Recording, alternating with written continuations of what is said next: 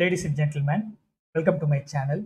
Today, I'm going to introduce the script, the Python script that I have been using to pull the malware samples from the malware repository. If you are a malware researcher or a cybersecurity researcher, this script might be helpful to you. So let me introduce my script. Before that, I'll introduce a platform called MalwareBazaar. If you are unaware of this platform, then you must visit to this site. Actually, this is a repository of malwares, live malwares that we are witnessing in our lives.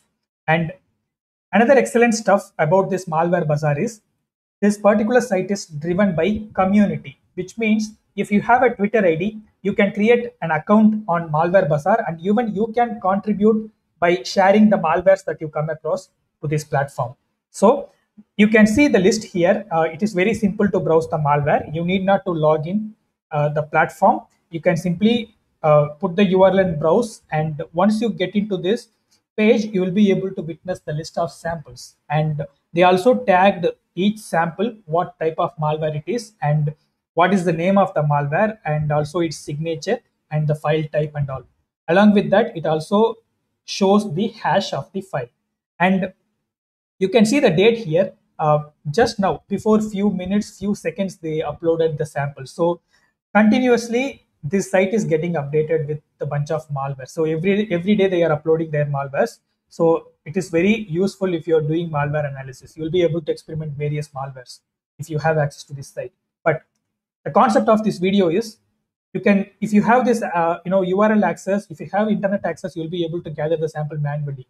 But that is not the concept here. If you are a security researcher, if you are going across any blog, for example, let's say I'm in this blog. The blog explains about the malware squirrel waffle. If I scroll down, usually beneath the every malware, every cyber blog, they must have added the IOCs, indicators of compromise, about the specific malware. If you see here I can see the malware hashes. They given the malware hashes in this link. If I open this link, they added the list of hash values. If you look at this, they added around hundreds of hashes here. If you are searching for malware, specific malware sample by using these hashes, if you are applying each hash manually, then it might be tedious to get the job done. In this place only, my script comes in. And the script, the script idea began with this specific tweet. The tweet actually came from the security researcher Ankit, and he tweeted on October 3rd, 2021, before around 6 months. And the MalwareBazaar came up with their new Python library. With this library, we will be able to perform some Python programming and query the malware database. So that is what this package is all about.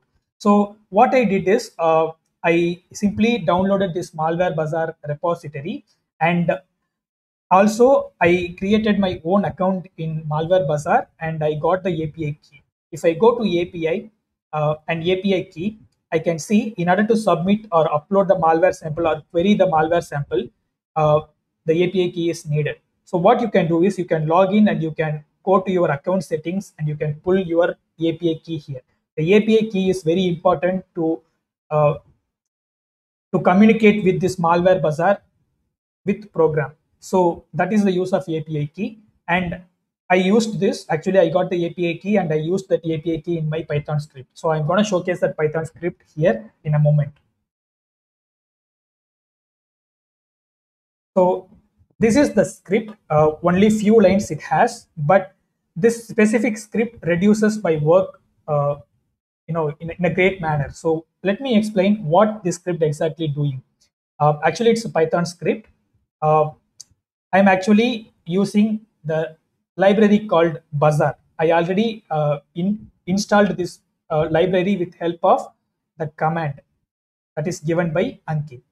So you can install it as a library, and also you can access this Python library, the Bazaar, from the command prompt of Linux. So the command is Bazaar, and if I give -help, I can see the list of options available here. What I can do is, from the command line itself, I'll be able to query the MalwareBazaar. Let me query, in a simple manner. Let me see first whether the API is configured or not. I'm simply calling the bazaar and init initialization and pressing enter. Is again asking to enter some parameters. I'm giving help. Here I can see the API key. So what I can do is, if I get the API key, I'll be able to configure my API key with this command, bazaar init, then API key. Then I'll be able to establish the connectivity to the malware bazaar. Now, what I can do is, I can simply, by using these commands, I can query the malware bazaar. Let me do a simple query now, bazaar and recent question mark.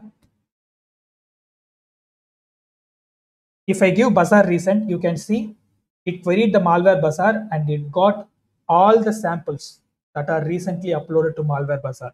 So this is one of the command line option to interact with malware bazaar.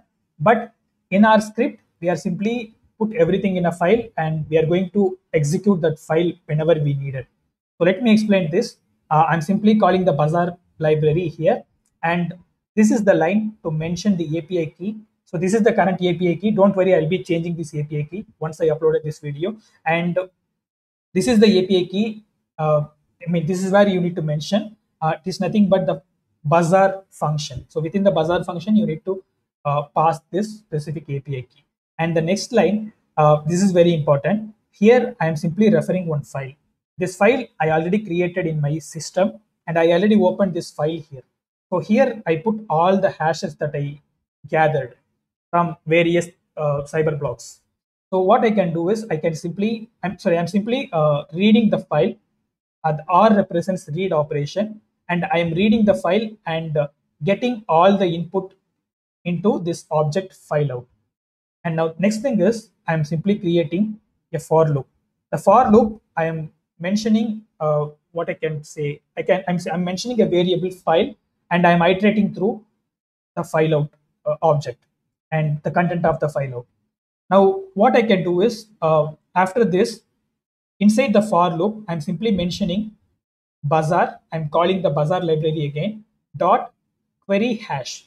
Query hash is the function to query the specific malware sample by using the hash value. So I'm simply calling this function, and within the function, as an argument, I am passing file.strip. If you wish to know what this file.strip contains at this stage, what I can do is, I'm simply copying this specific script and putting it here. I'm saving this. Now what I'm doing is, I'm gonna print file.strip. I'm saving this. I'm pressing Ctrl B in Sublime Text to execute the script. If I do this, I can see the list of hashes being displayed here. These hashes are nothing but the hashes that I already added in the file malwarehashes.txt. And now with this, I can understand this specific file.strip is having the list of hashes, and I already passed these hashes into the query hash function. Perfect. Now everything is everything is added into the object response. Now the next line is for, again I'm creating a nested for loop and response.values. So let's see what this specific response contains. I need to print the response here. Instead of file strip, I'm simply printing the response. I'm saving the script, Control B to execute.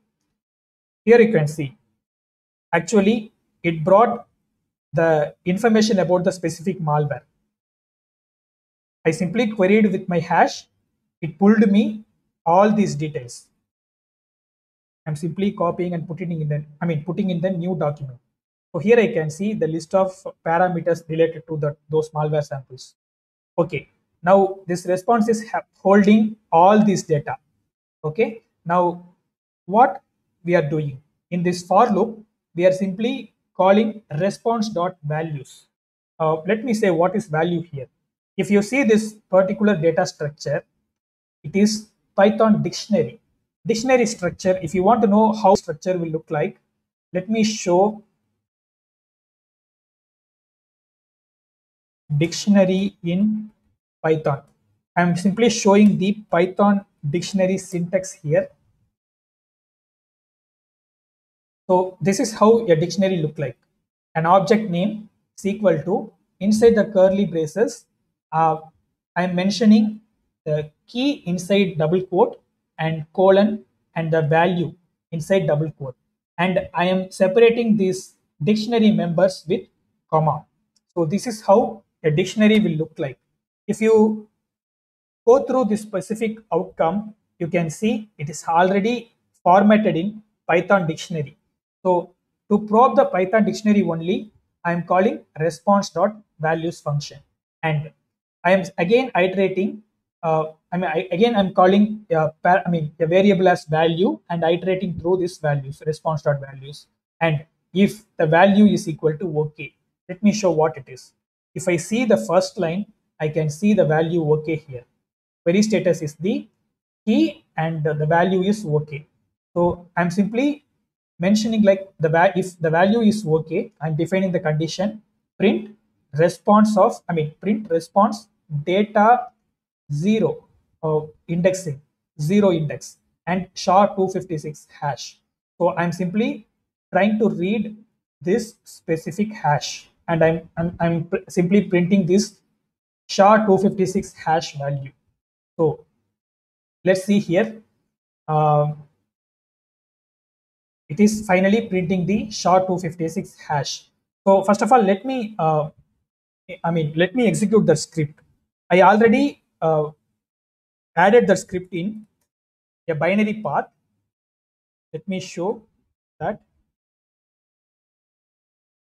I named the script as malware puller.